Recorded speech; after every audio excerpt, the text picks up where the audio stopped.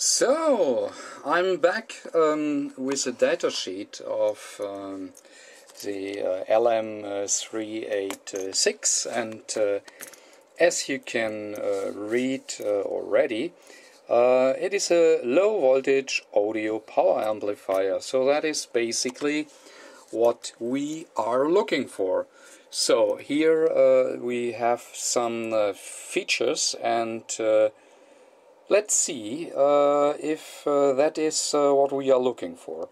So battery operation, so that is not really needed, but nice to have, because that means we have definitely a low power consumption. Minimum external parts, which is nice as well. Wide supply range, so 4 volt up to 12 or 5 to 18. So that is nice as well. And as I guessed already, low current drain. It is only 4 milliamps, so that is good for battery operation as well. So then we have a high gain from 20 to 200, and ground referenced input, so we do not need a negative voltage, so that is nice as well.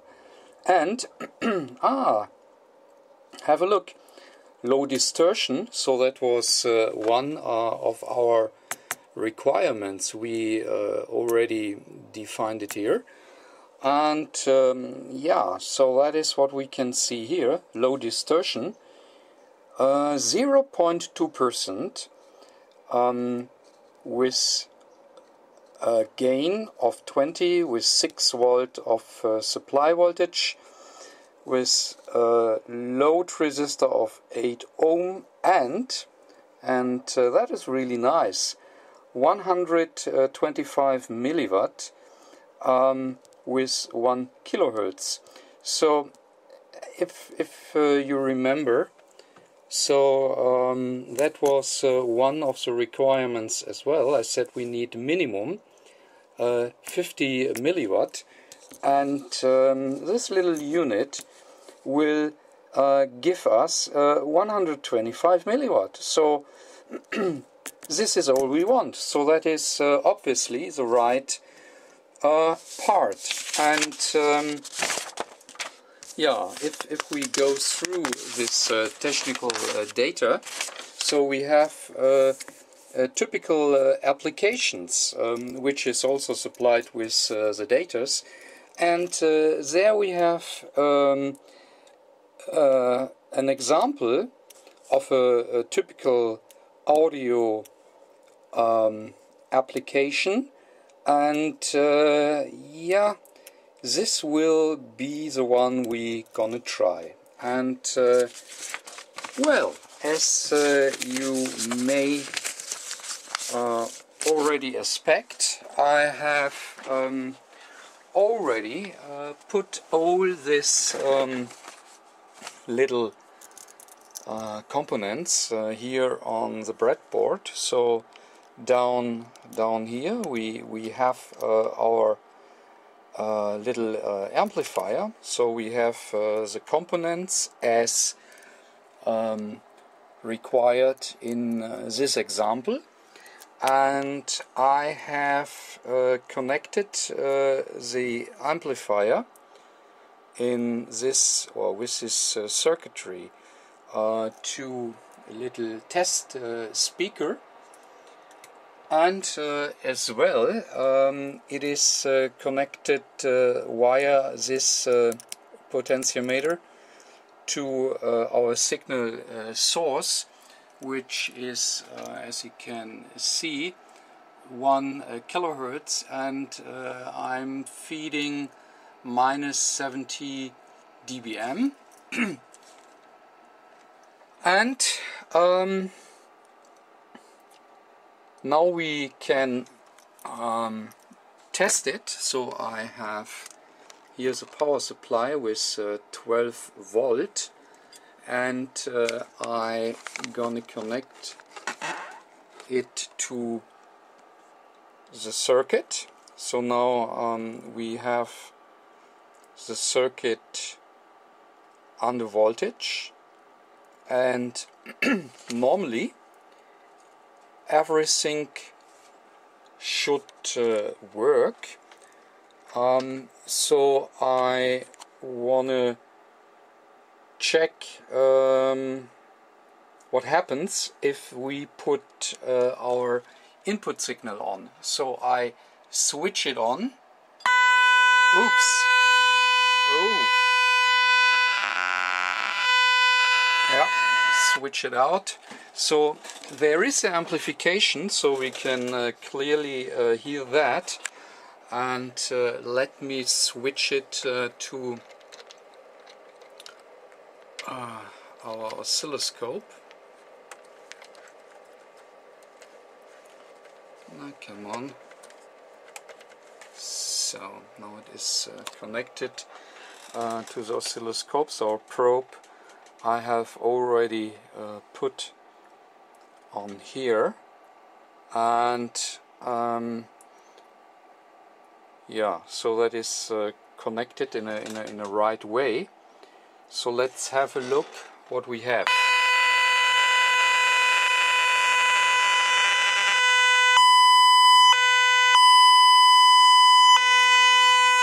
Woo!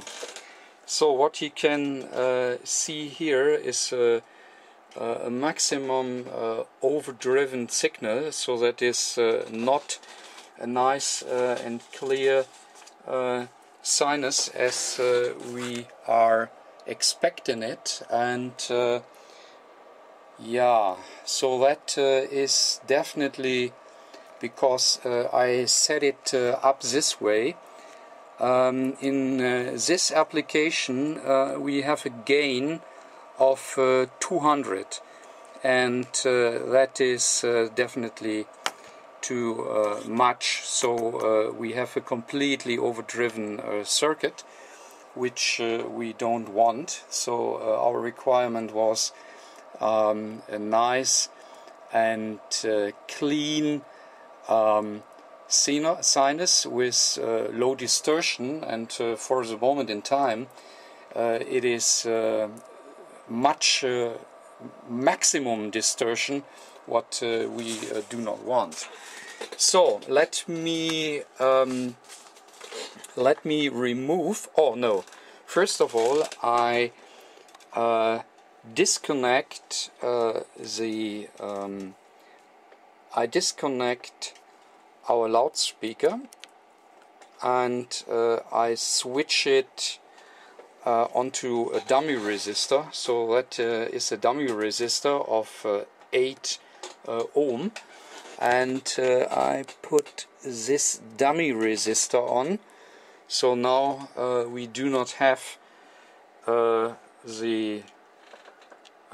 this loud noise here, which we don't like. So everything is connected now to the dummy, and we can we can watch our signal without getting this loud noise. Okay, let's switch again. I switch it on, and yeah, you can see that is yeah, we don't want that. So that is a completely distorted signal, and therefore I remove this capacity, the capacitor down here. I will pull it, and pulling this capacity means, so that was this guy here, means that I'm now down with open leads here. I'm now down to amplification of 20, which is 10 times lower. So okay, that means basically the amplification is lower, and I need to change here my epsilon input. but what you can see here is we have still a huge problem. The negative half wave seems to be okay, so that does not look so bad, but here we have really a big problem. So that is self-oscillation. So I'm feeding in 1 kilohertz, and my internal counter is telling me it is somewhat around 600 kilohertz. So that is a kind of self oscillation, and that is what we don't want.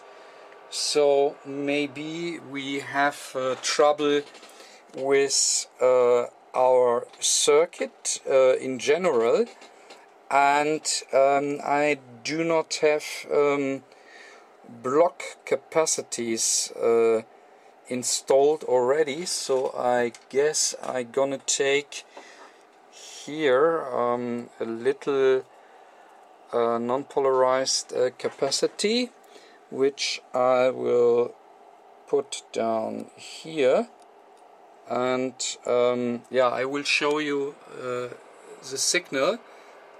I have it now into it. Have a look. It is already much better. So let's see. But still we have a problem. So it is not completely gone. So there is still something which we don't want. I mean, now the internal counter is reporting 1 kilohertz, so that is what we are feeding in, so that is correct. But that is still not good, and I will increase the volume level a little bit. Now we have as output 300. I guess so we can read it. 351 millivolt. So that is the output level, and we want something. I don't know. We need nearly 1 volt, I guess. Now we have 450, and we can clearly see there is still a problem. So the negative half wave looks already quite nice, no problem, but there is still an oscillation ongoing. So maybe this little capacity is not enough. So in parallel I will put electrolytic capacity. I'm gonna take this one here, this guy with what is it, 100 microfarad. I will put in parallel, and yeah, I put it down here directly in parallel to this little non-polarized, and let's have a look to our signal. Let's have a look to our signal. I go back here, and I will now connect the electrolytic capacity to the circuit. Have you seen that? So great, here we are. So that is without. Now one leg is disconnected. You can see it, hopefully. Can you see it? I guess yes. And so we have still this oscillation issue, and now I push it in. So now it is connected. So both capacitors are now in parallel, and that is what is helping us to reduce the oscillation. And what we can see here now, we have a nice signal. So I'm reducing it a little bit here, because as I said, I want to increase the audio level a little bit, so up to let me say 700 millivolt. So 700 millivolt still looks very nice. So you can see the sinus looks quite clean, and with 700 millivolt at 8 ohm. So let's check what that means. So maybe you remember our formula is can we read it? P is U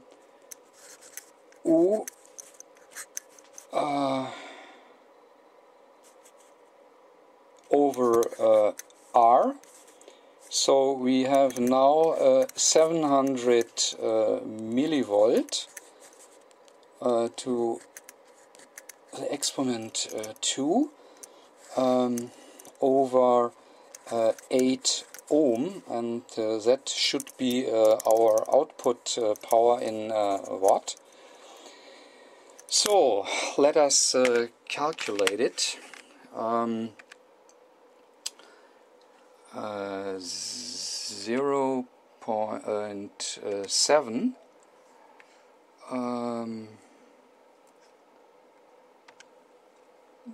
divided by 8 ohm. So have a look. So that is 0.061 watt. And 0.061 watt is the same as 61 milliwatt. So our requirement was 50. So that is what we wrote down here earlier. And now with 700 millivolt at the output of our amplifier, connected to a 8 ohm load, which is a normal speaker load resistor, we will generate 61 milliwatt. So great, that is what we want.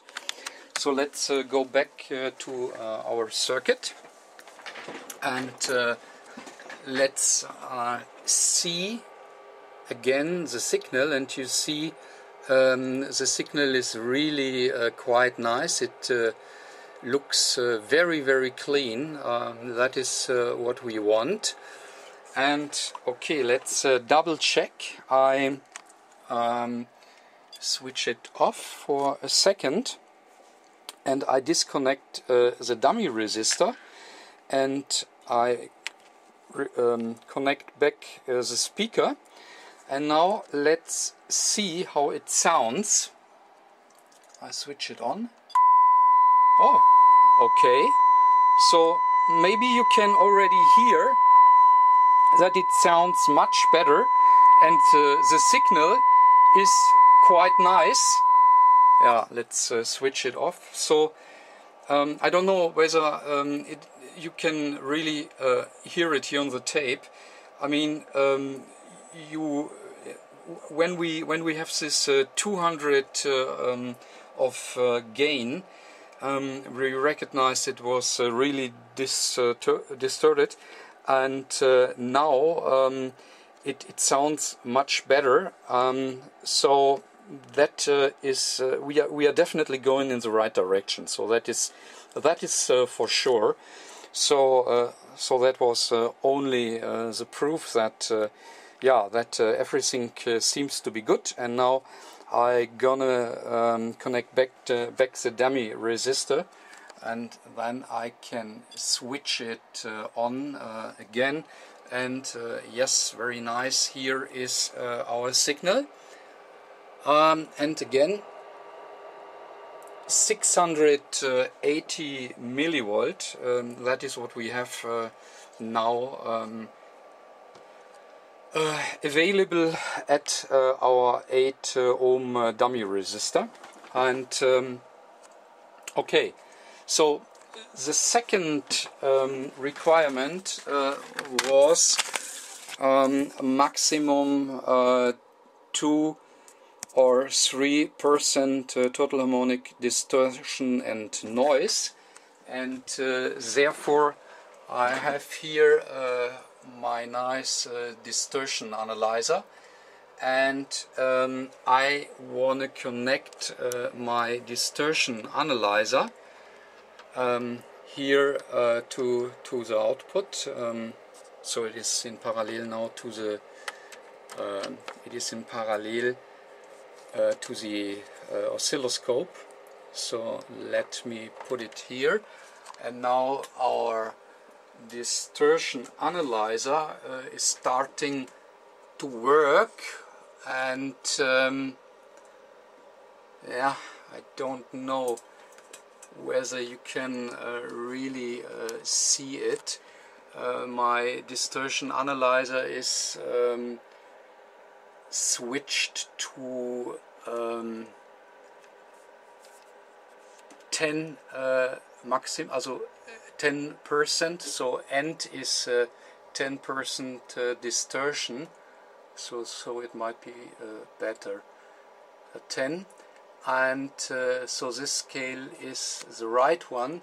And if you now see the needle, we can read, let me check, it is 2.6, so we have 2.6 THD, so that is within our requirement. So we was looking for 2, maximum 3, and with the circuit here we obviously are able to reach our requirements, so that is very good. And I mean, it is on a breadboard, and you see it is everything is crowded, and it is not optimal. So you know, I'm sure that the signal and the distortion, the distortion might be better when we have it on a PCB, and we do not have all these wires which who are definitely influencing the signal, and you can see only moving a little bit here. I'm only moving wires and components here on the board, and our THD is changing. So having it here on the board is critical. So I'm sure you can see it. You can really see it, that when I'm playing here on the board, I'm only bending here a little bit, so that is everything I'm doing, and that will already change the THD value. So yeah, it is clear. So the the circumstances we have here are not optimal, so I'm sure we will get a better performance when we have the circuit on PCB. So, but anyway, what we can say so far is that with this circuit and with all the information what we have, is that our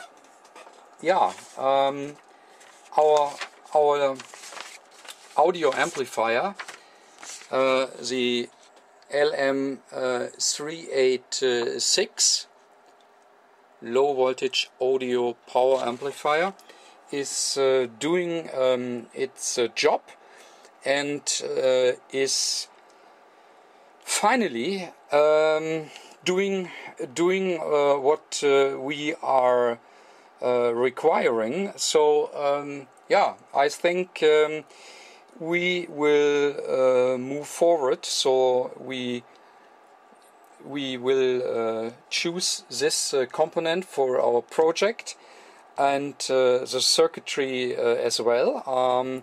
I'm quite satisfied. So that is okay. Under lab conditions, it is working nice. So that is great.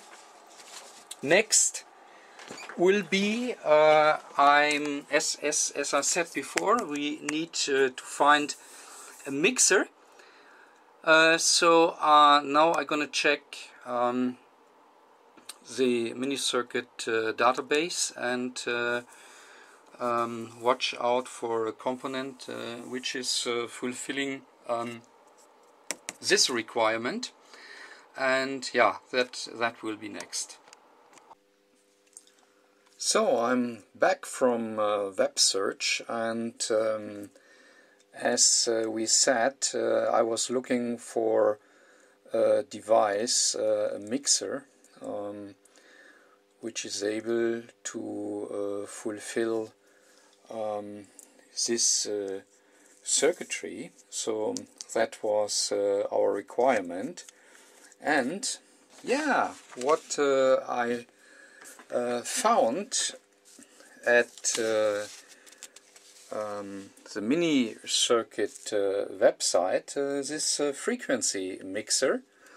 And so if you watch this, so that was my requirement to be able to demodulate the single-sideband signal, and this looks very similar to what I was looking for.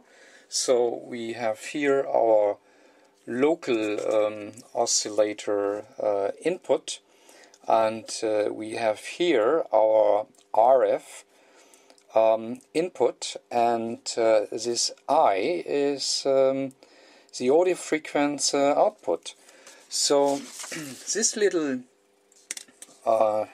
device is called TUF1, and yeah, here it is.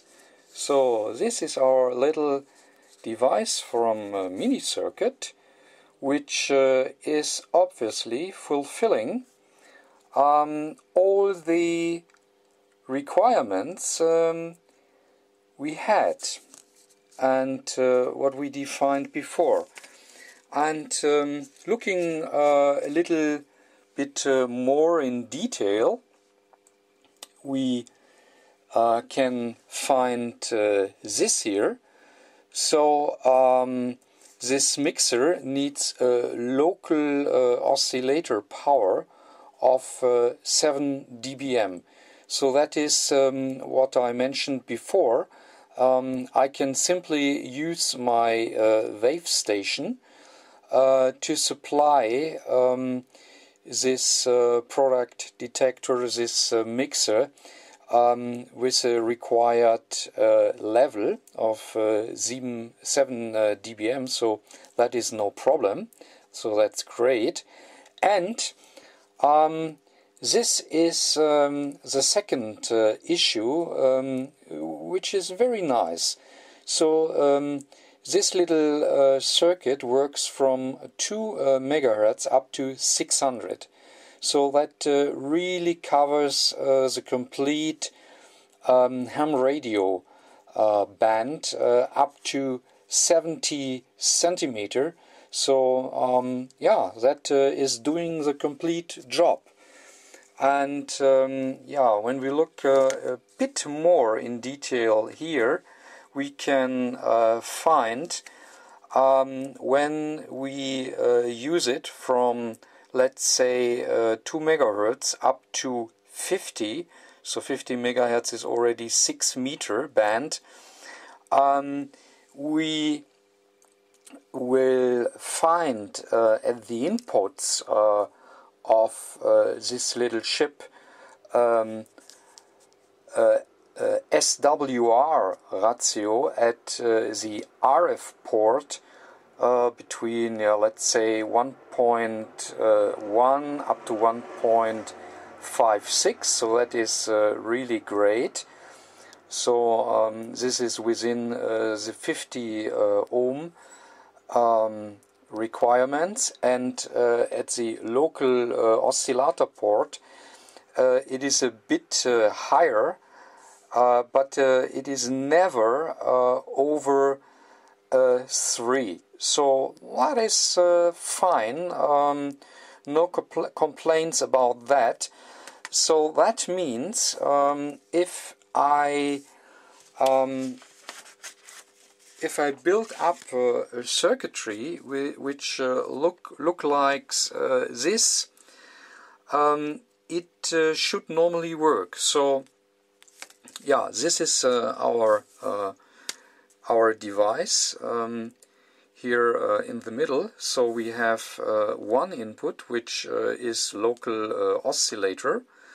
I have a coupling capacitor in between, so that is always very good. From here we get our RF signal, so that is from our transmitter. So we are not allowed to go over, so maximum input level is 10 dBm, but it is always much lower.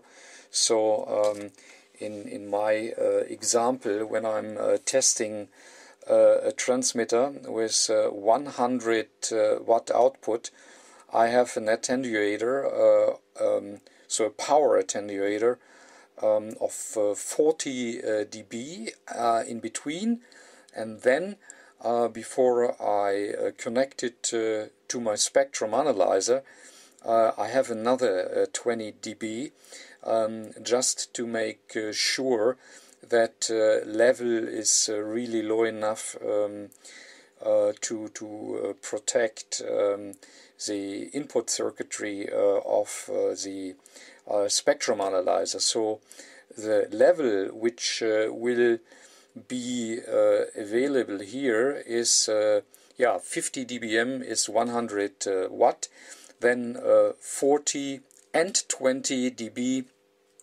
attenuation in between means I will have here under test condition minus 10 dBm, because plus 50 minus 60 is minus 10 dBm, so we are fulfilling the requirement as well.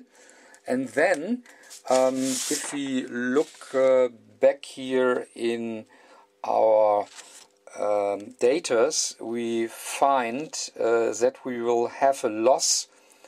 Where is it? Here's the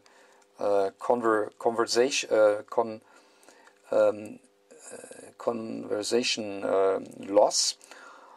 So that will, at local oscillator plus 7 dBm. So that is the requirement, and then we will have a loss of, yeah, let me say maximum 7 dBm.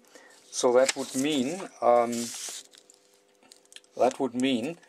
if I feed in my RF input -10, so we will have an additional loss of, let me say, 7 inside this mixer with the level of 7 dBm at the local oscillator input. So that means at the output, where we should find our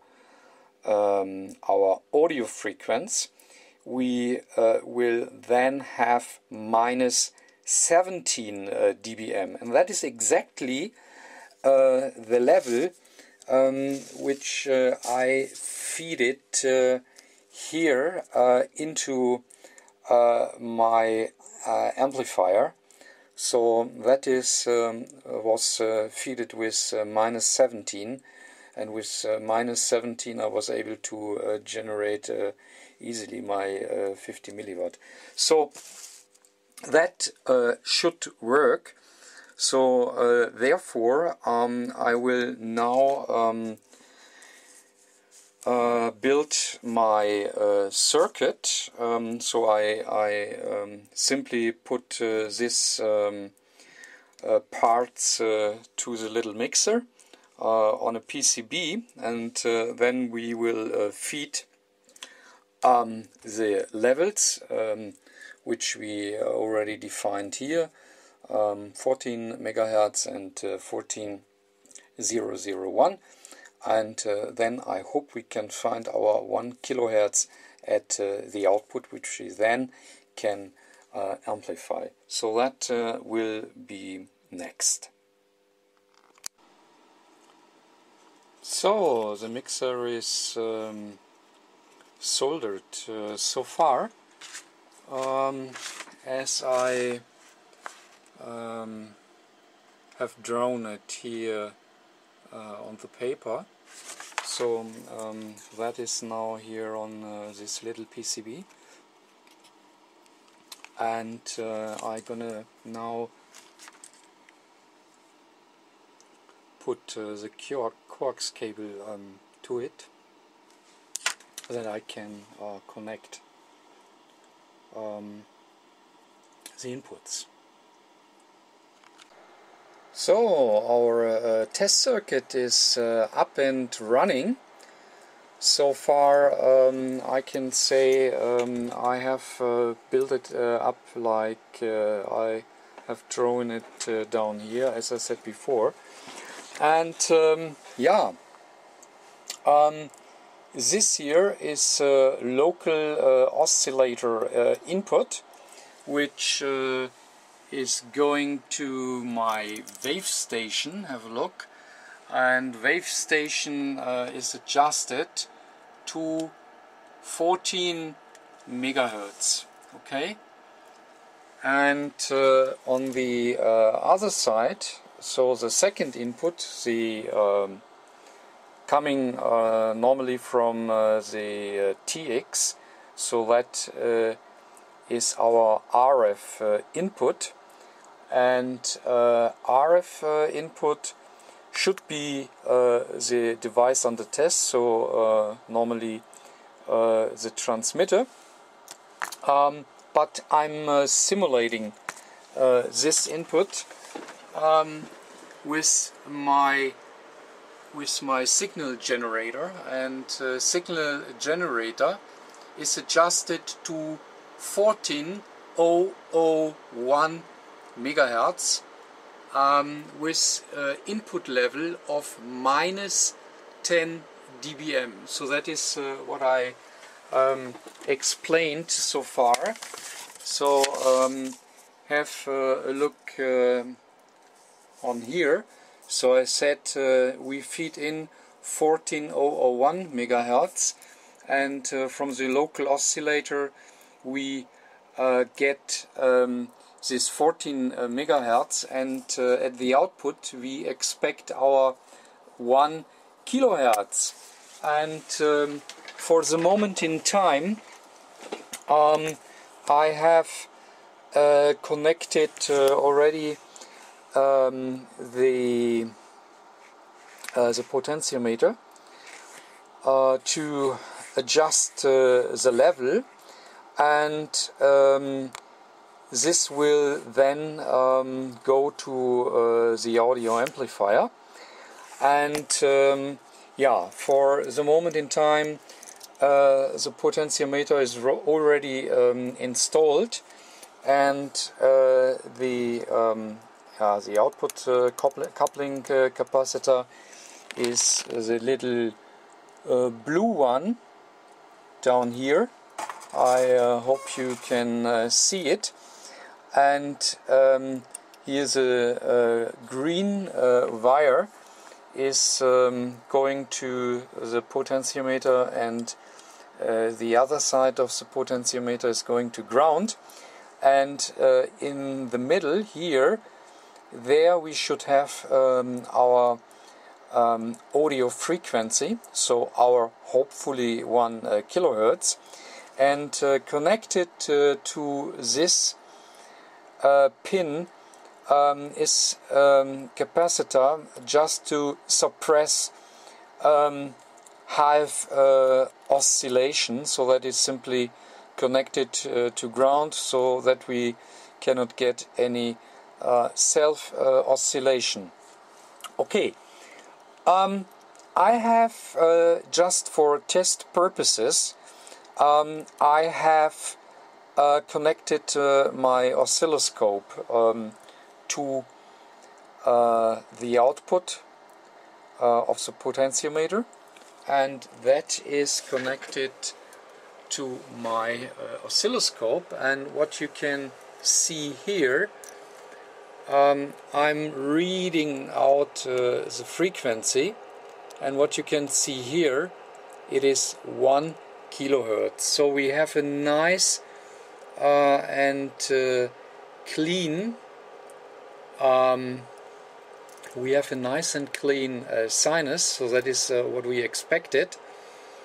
So that means it is demodulating our SSB signal, because when I transmit an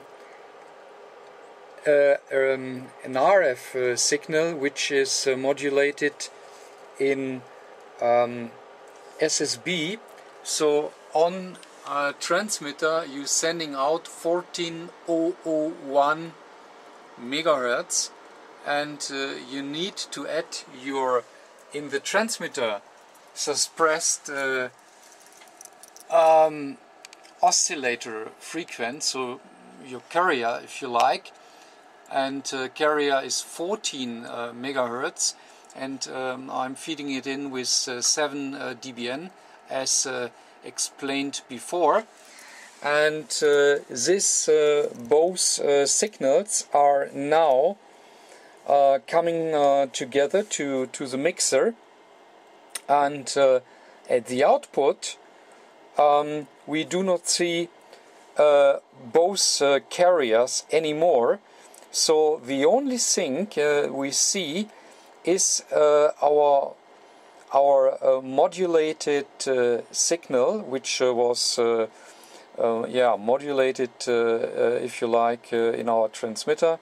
In our example, 1 kilohertz, and at the output we see now we have won back our audio frequency. So that is exactly what we are looking for.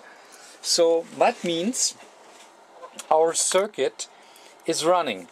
So to check it a bit more, I'm connecting our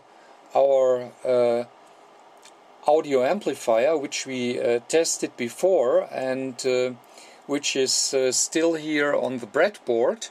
So now I want to connect it to our little mixer board, and we will see if we feed our audio signal directly into the audio amplifier in the LM386 connected to our test speaker.